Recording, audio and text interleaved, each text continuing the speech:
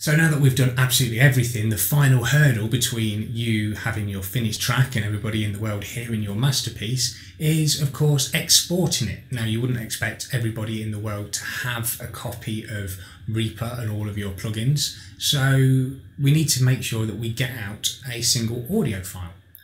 There are a few different things that we need to look at to make sure that we get Reaper to do exactly what we want to when we export.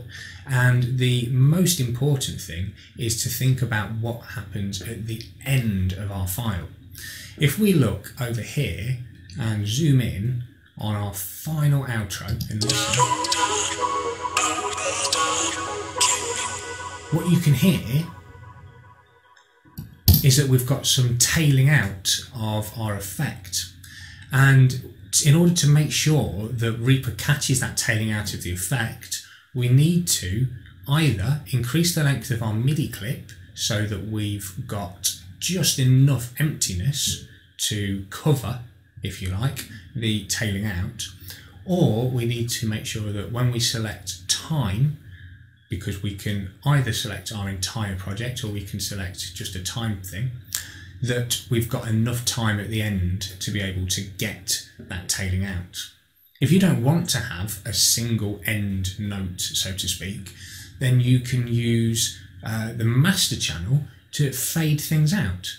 And doing that is just the same as automating anything else. We just need to automate it like so. To make sure that you can see the master channel, all you need to do is make sure that when you right click down here, show master track is enabled. And with all of that taken care of, we can just go to File, go to Render, and here we are. Now we can render our master mix, i.e. everything as one audio file. We can also render stems, which is individual channels that will allow us to send all of those channels to perhaps a professional studio so that they can load each of those individual channels up and continue with the project from their end without having to have your exact Reaper project. Or we can do both, and we're just going to do our master mix for now.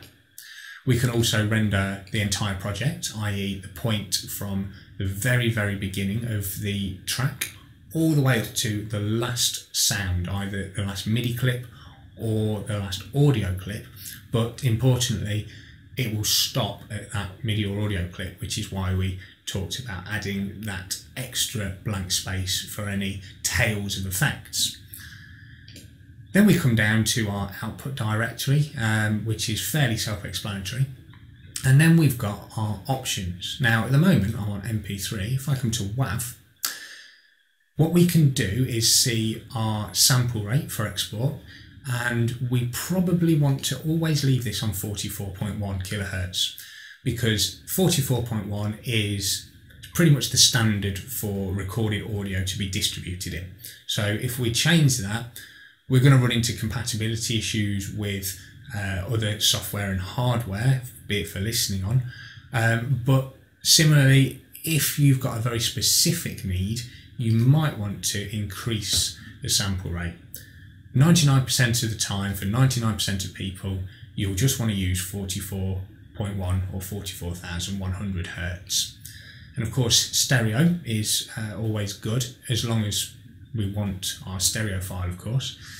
And then here we've got this drop down, and we can select to either online render, which means that the track will play and it will record as it plays. There's one speed offline, which means that the track won't play, but it will record at the same time as it would take to play the track.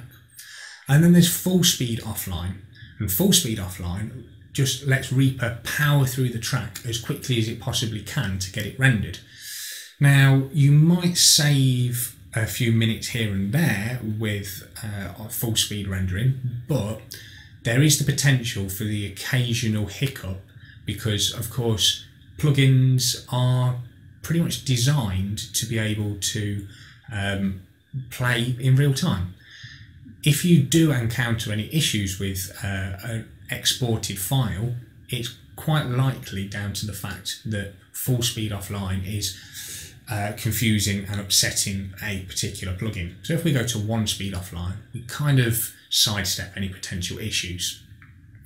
Now we've got resample mode. Now it will depend on how powerful your computer is, but there's really no point in doing anything less than extreme resampling.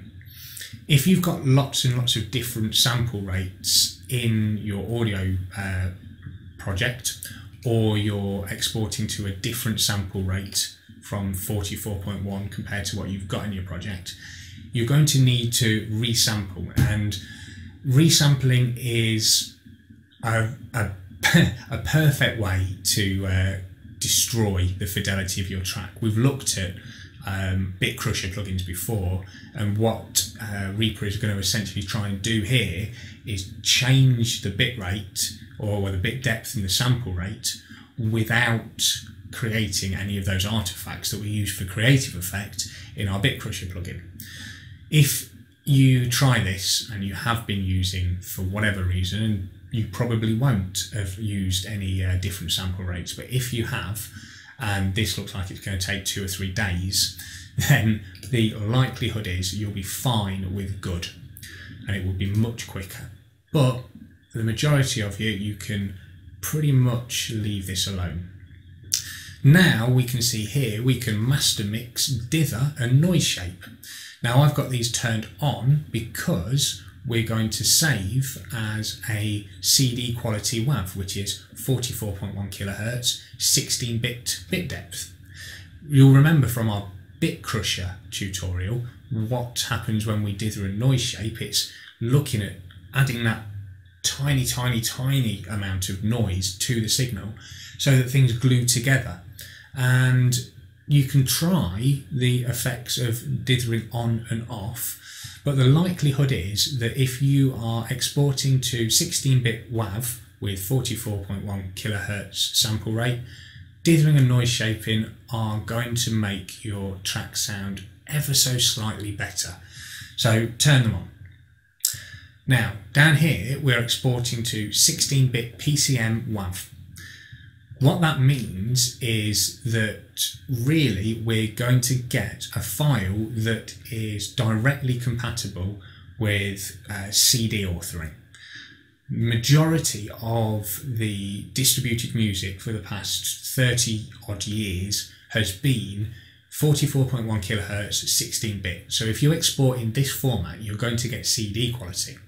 If you export in 24-bit or even 32-bit, and you can see here where it says FP, it means floating point, you're going to get potentially better quality audio, but you're also going to run into the issue that there's going to be far less that's compatible with that audio. So the point of 16-bit PCM and 44.1 kHz is that you get the quality sort of available to you that CD uses. So this is the sample rate and bit depth that you'll want to use.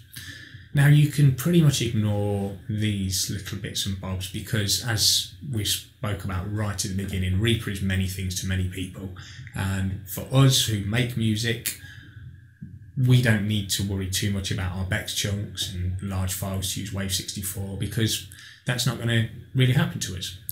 All we need to do now is come down to render one file, and when we click on it, it's going to ask us if I want to overwrite something that I've already done or whether I want to increment the file name, and if I do that it's just going to add 1 to the end, so I'll do that. And this is now at 1 speed real time, just going through and recording our track to a file. Now we don't need to sit here and wait for this to finish. Let's just cancel that and just take one last look at the other file type we might want to use, and that would be MP3.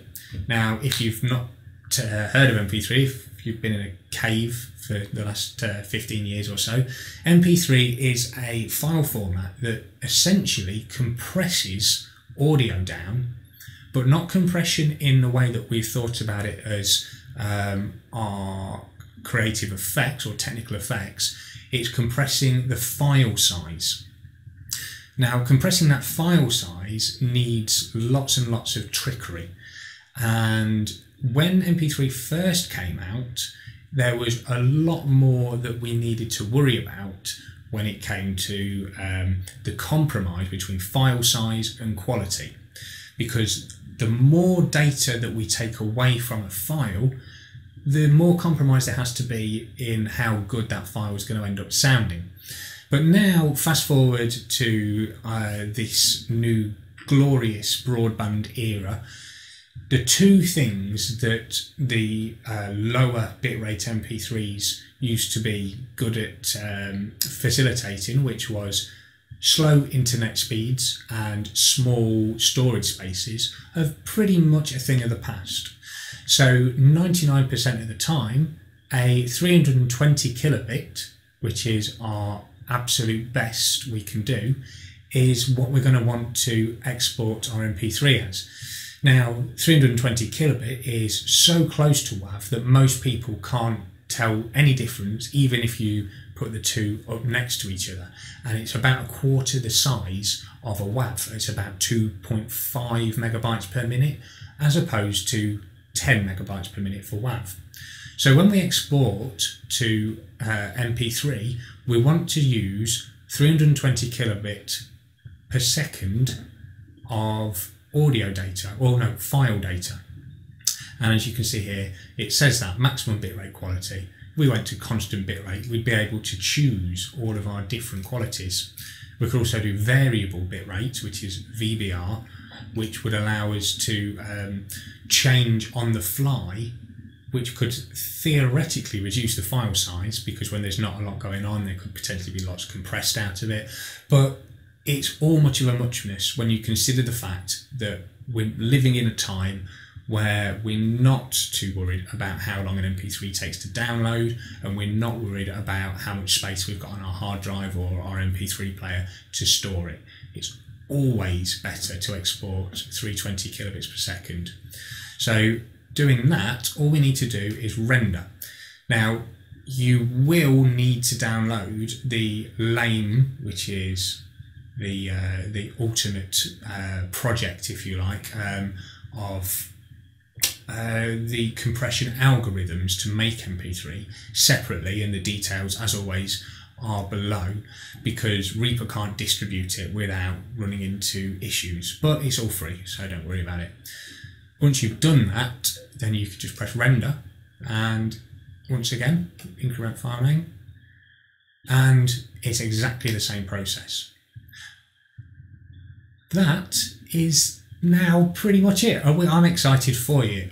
We have gone from absolutely no idea about music production software all the way up to the point where we're exporting a track that's got multiple channels, it's got EQs, it's got levels, it's got effects over it, we've got mastering effects, and now you're at the point where you can share it with the world. So we've just got a few more notes that you'll see, and it's just quick links to where and how you can share your music for everybody to hear. But thank you so much for being part of this course. I really hope that you've learned absolutely loads and you've enjoyed learning loads, and we would absolutely love to hear the music that you've made in the course of all of this learning. So thanks very much, guys, from me, Chris, and all at odratdigital.com, and all the best. Hopefully we will hear you at #1 soon.